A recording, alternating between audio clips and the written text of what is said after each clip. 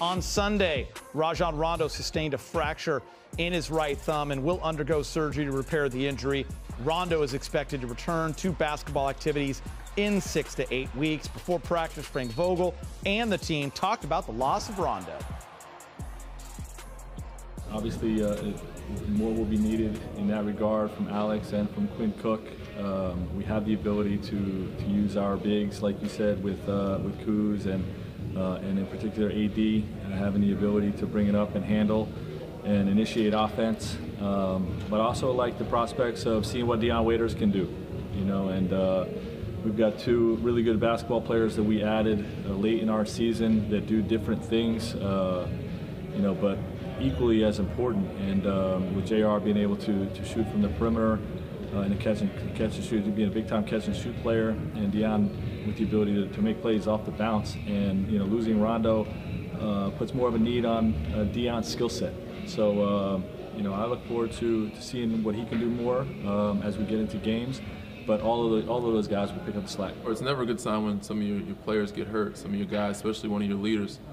He's definitely one of our floor generals on and off the court, which I think it's a blow, but not as big of a blow because of how much he helps us on the sideline and coaching wise.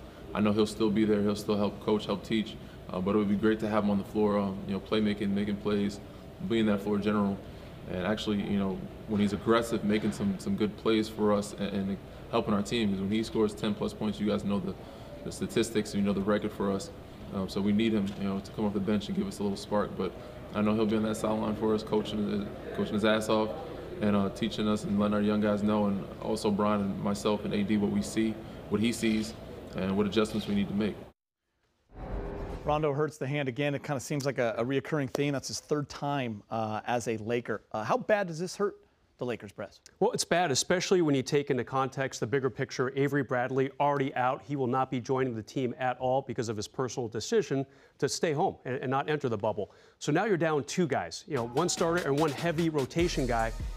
You know, I feel bad for Rondo. He initially fractured the same hand, not quite the same injury. This is specifically a thumb, but he hurt that hand a little after joining the Lakers in 2018.